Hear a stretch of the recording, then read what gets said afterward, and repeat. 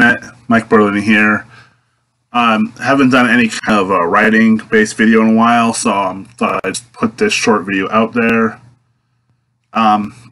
This is sort of an introductory class about writing in the fantasy genre. So I mean, the basics can be applied to any specific writing genre that you might like. I like to use just Google Docs for everything because it just makes it easier. It puts everything in one place so that I can access it, whether I'm using my primary computer, my secondary computer, or somebody else's computer. I can still access my writing. So without further ado, I'm just going to get into this lesson. If you like this video and want to learn more, subscribe to see when I make an update. Ring that bell icon to be notified, and leave a comment if you would like to see more videos like this. So in this first lesson is about world building, but specifically it's about readers having preconceived notions about what to expect. So when a reader starts a story, they are always going to have an idea of what to expect. The sky is going to be blue, the leaves are going to be green, water is going to be wet. So unless you as the writer tells the reader that this is different, they're going to forever explain it. And then if you introduce it far into the story, it's going to really break that immersion that you want readers to experience. Now, what I mean by like long into the story is if you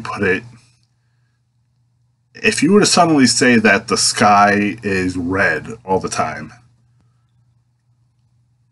well, but you don't say that until the third chapter of your book, suddenly they've already gone 2 chapters thinking, oh, it's a blue sky.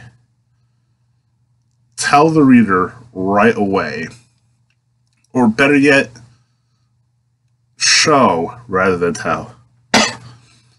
What I mean by that is, excuse me.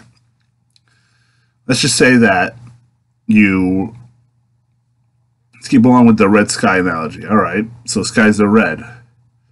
You can say the skies are red, which will convey the point, but it's sort of a lot of information to take in right away.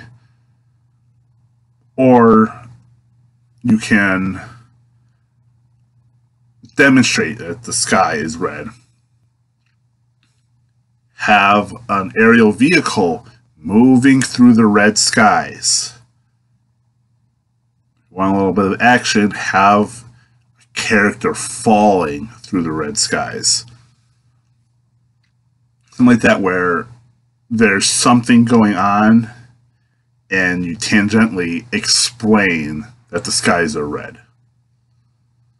And from that point on, you can just say that the skies are red all the time, no matter what, etc., however you want to, but introduce the concept by showing the reader something going on. Make it part of the story. Don't just cram all this information down the reader's throat. I mean, in the typical storytelling terms, it's called a lore dump, when you just cram all information down, and the reader may or may not retain that information. So it's better to just keep or explain that information piecemeal. And, the more relevant the information is, the faster you should incorporate it.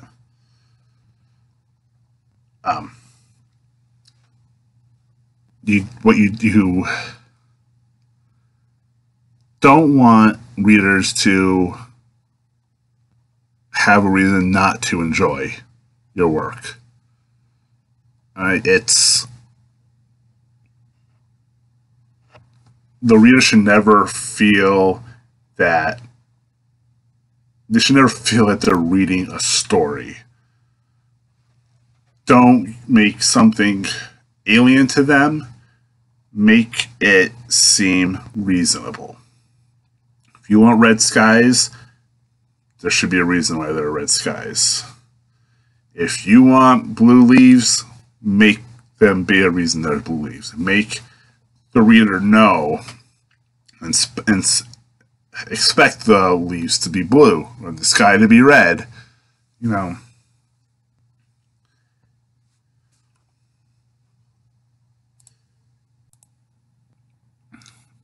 you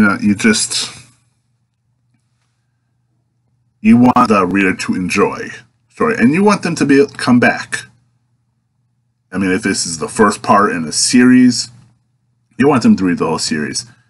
Even if this is a book, a standalone story that's all by itself, you want them to either read other books that you've written or want to read other books that you will write.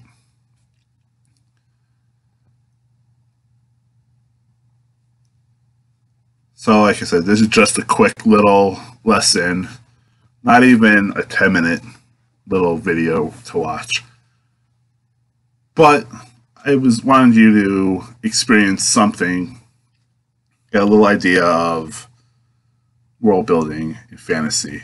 Now, if you want to say you don't want a red sky, it's a normal sky. Don't even bring it up. But know that readers will have a preconceived notion of what to expect in any story. And if you set it on Earth, they are going to expect Earth without question.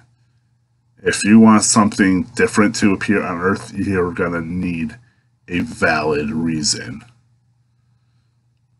Alright, well, thank you for watching. Remember, hit the subscribe button, share this video, like it, ring the bell icon. I have some information about this topic that I'm going to link down to in the description, just to sort of get your mind turning. So thank you for watching, and I hope you have a great day.